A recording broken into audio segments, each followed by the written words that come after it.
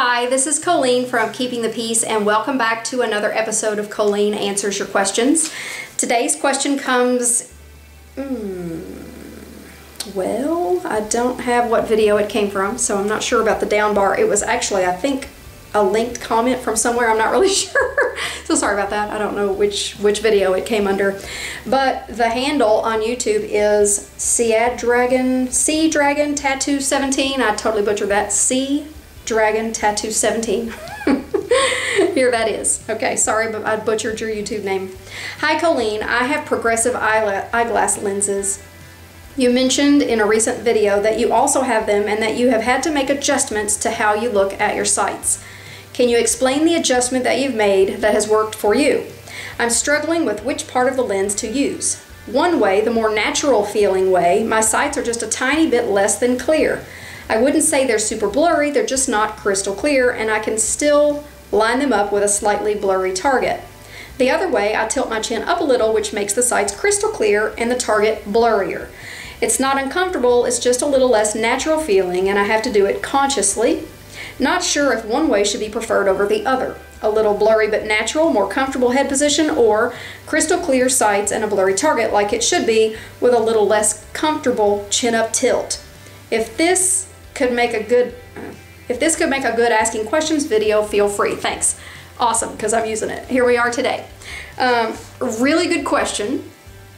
And I've been in progressive lenses, which is what we used to call a trifocal. You just can't see the lines anymore. I've been in that type of lens for about 7 years now.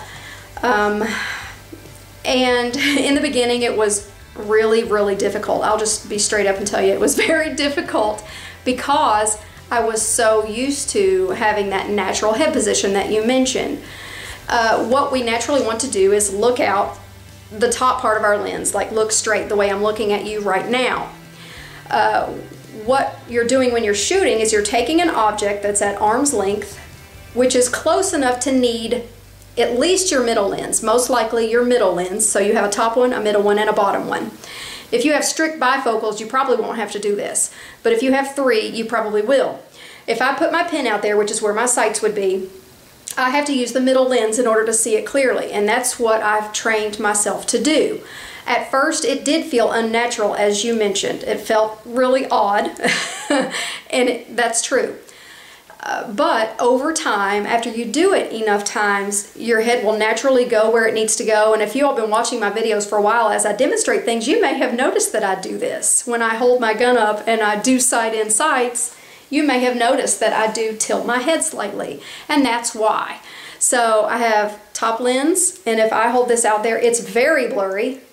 I'm in the viewfinder and I am clear, okay? I have a painting on the wall over there. It's perfectly clear through that lens, but my pen is blurry, the tip of my pen, which is where my sights would be. So you can do this with a pen, you can do it with your thumbs.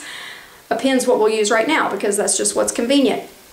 So if you have progressive lenses, do this with me. Stick your pen out there and tilt your head until the end of the pen is clear, okay?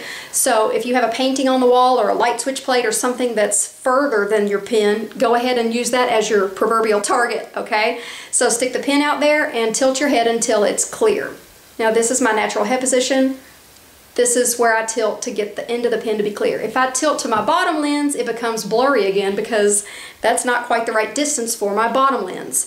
That's for reading up close, okay? So it's your middle lens that you're wanting, most likely. I think it would probably be the same for you as it is for me. So it's not an extreme tilt, you don't want your bottom lens, it's the middle one. And you have to find that and then memorize that head position. The more you do it, the more your body will just naturally go there. So pin goes out, natural head tilt. Well, it's not natural, but it's gonna become natural. It's natural for me now because I've done it so many times. So pin out, head back.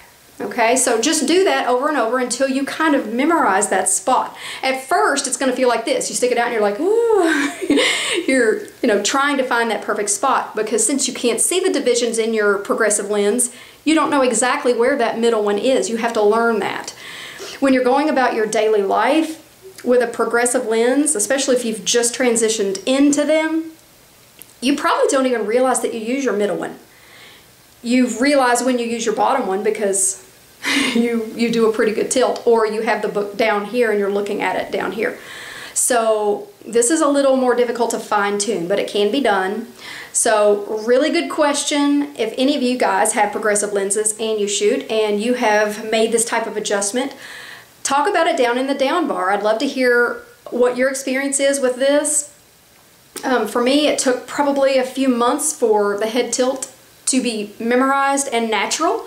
Now it would be unnatural for me to hold the gun out there straight because I've been doing this for so long. So it's just kind of a natural thing for me. I would love to hear the experience that you have had with shooting in progressive lenses. If you also are a person who shoots with the old style visible bifocal, talk about that also and let us hear whether that affects your shooting. Do you have to do any kind of a head tilt? I would say probably not with a strict bifocal, but if you're progressive, you probably do have to do that. Now, your question, let me kind of come at it from a different angle. You said, is it better to have slightly blurry sights and a more blurry target, or is it better to have crystal clear sights and a blurry target? I would say the latter. It's definitely better to work, at least in the beginning, with crystal clear sights until you've really trained your body to shoot well sighted. Eventually, the more you do it, your body's going to aim that gun. You're just going to confirm it with your eyes, and it's not going to be as big a deal to get it perfectly locked in because your body's going to just memorize what to do over time. This is for people who practice a lot, okay? I hope I've answered your question. If not, please let me know in the down bar that I didn't, but hopefully I did. Thank you all for watching this series. I love interacting with you guys this way, getting to know you guys, and you're keeping me on my toes and making me think, and it's great because I learn from this too. It also makes me kind of analyze what I do more because I'm trying to spit it out to you in a way that makes sense. So hopefully I'm doing that. Please give the video a thumbs up if you liked it and recommend it to your friends that have progressive lenses. And thank you for sticking with me in this series. It's gone so much further than I thought it would. I thought we might have 10 episodes, and I don't even know what episode this is, but I think we're close to 80. So thank you all for sticking with it and for continuing to submit really good questions. We'll see you in the next one. Bye.